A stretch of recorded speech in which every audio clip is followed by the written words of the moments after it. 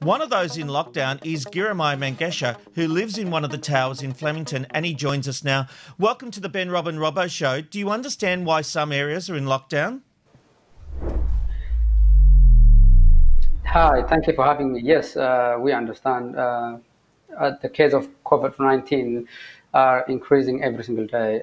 As a community, we were scared even before the lockdown happened, how these things are going to be managed. You know, what's interesting is that making headlines at the moment is Pauline Hanson and what she has to say about, the type of people she believes are living in these environments. How did it make you feel yesterday reading that in the news?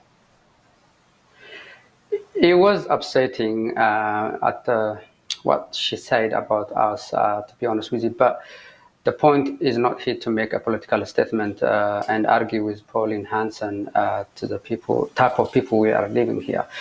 We did not say we are against a lockdown. We did not say we are against testing. We just have what we said is why they haven't given us enough information, why they are treating us differently, because some other residents within the same postcode, they had until 11:59 to prepare themselves, but we had no other warning beside police coming to our door and telling us to stay at home. This is what we are asking. Why don't you do it properly, with respect, with dignity, and the right way?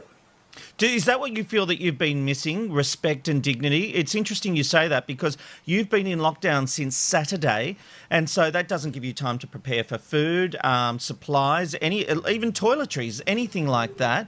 And before the show, you were telling me your first delivery was yesterday at 5 o'clock. That's a lot of time to go without those things if you aren't stocked up. Yes, the majority of people that I spoke to, and including me, that's what they are feeling. Why you need you send the police for healthcare crisis? The first thing that comes to our mind is, yes, as a community, we need to be protected, and yes, we have to follow the direction that the government has passed on. But when police are present, the message that we understood, and most of my friends understood, and the people I spoke to understood, is we as a community do not follow directions without the presence of police. This is a message that we received from Dan Andrew when he took action. If he sent medical doctors or nurses to trace and test the virus in our community, a lot of people would have had any issue about it. But the way they handled at the beginning with less time notification, even after the lockdown, we haven't heard anything. No one even came to our door to even check how we are doing. The well-being of the community is the scary part at this time, on top of COVID-19, because there are a lot of young children with a single mother, people with mental health issues, drug and alcohol issues, mobility issues. And when you tell them to stay in your home without even getting a fresh air, all of a sudden is a little bit scary. Girmay, that's an interesting thing you've brought up, the lack of respect and dignity. Do you think this situation has been badly handled by Dan Andrews and his government? Even though the intention was the right one to protect the community, and we were happy to even sacrifice our freedoms for the sake of everyone in Victoria and around the country, the lack of respect that is shown and the lack of communication that given to us, it shows rather than nurses and doctors, you deserve a police officer to lock you down. It send the wrong message to us and to everyone who's watching. Yeah, absolutely. Mate, it's Robbo here. Thanks so much again for joining us here on the show. I want to ask you something. Do you think that this would happen if you lived in a big mansion somewhere, if you live in a wealthy suburb? Do you think that there is a lack of kind of communication and direction because you guys are in public housing? Do you think that makes any kind of impact in how they're dealing with it? Honestly speaking, because the virus doesn't discriminate where you live or who you are or the type of classes that you live, but based on that, because they haven't communicated with us properly, we already felt that the same thing that you just said. Because we are poor from different cultural background and we are living in a housing commission, this is happening to us because there are a lot of buildings who lives even across my street in Mount Alexander Road. There are buildings as the same high as us, and a lot of people living in that community, but we haven't seen a police present in that area. We don't want to take that kind of argument in here. Yes, we as a community, we need to be protected, but why don't you give us enough chance to prepare ourselves? Our neighbors within the same postcode, they had until 11:59 to prepare themselves, but out of sudden, we stuck. It's a very tough issue, isn't it? Because we are in the second wave of a pandemic. We've seen instances of people in lockdown suburbs changing their addresses on the for their driver's license to get out of those restrictions. We have a fact where it's not just poor people or rich people. Everybody, there seems to be so many diverse people breaking the law and not caring about protecting the wider community. I loved what you said earlier, that you respect the fact this has to happen because we have to, do the right thing.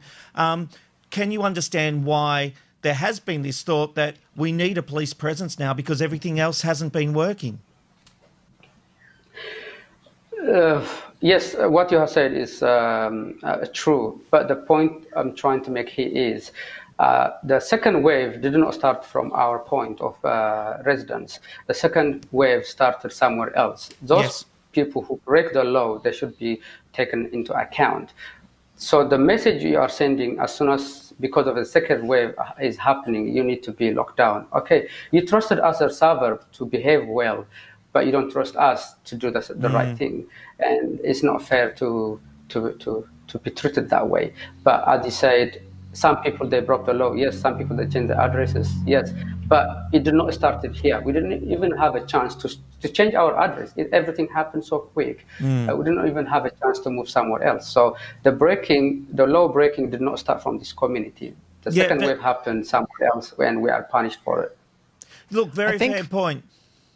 I think very fair point. And coming from an empathetic point of view, I have to ask you, what's the general feel and what's it like inside those walls? Like for a lot of people, who are just hearing about this, they probably don't understand what it would be like to be locked down like that. So how is it? What's the general feel there? It's I don't know how to describe. I haven't been to prison, but close to prison because we don't get fresh air. We don't walk around in the corridors because we have to stay at home unless we have to pick up something from downstairs. That's the only time we are allowed to go out, pick up supplies. And it feels you are in a cage, closed cage.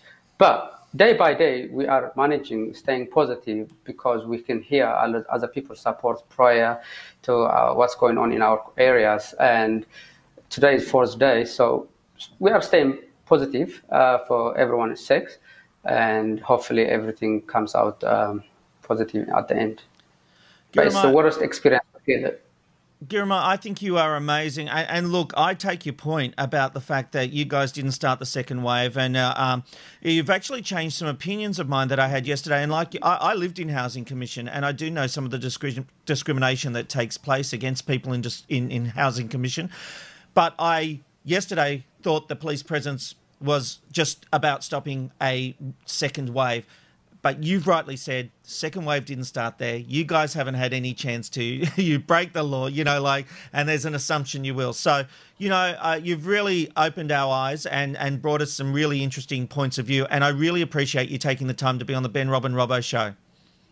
Thank you, sir. I appreciate it for you having me. If I can say one more thing, yes. The government needs to give us a lot of information and need to come and knock in every single doors to check the well-being of a lot of people in our community and give us enough information, especially the positive cases in our buildings, which buildings are that has a lot of positive cases so that we can have extra protection at this time. And I want to say I appreciate every single person in the community around Victoria, around Australia, for their support and the donation they are making.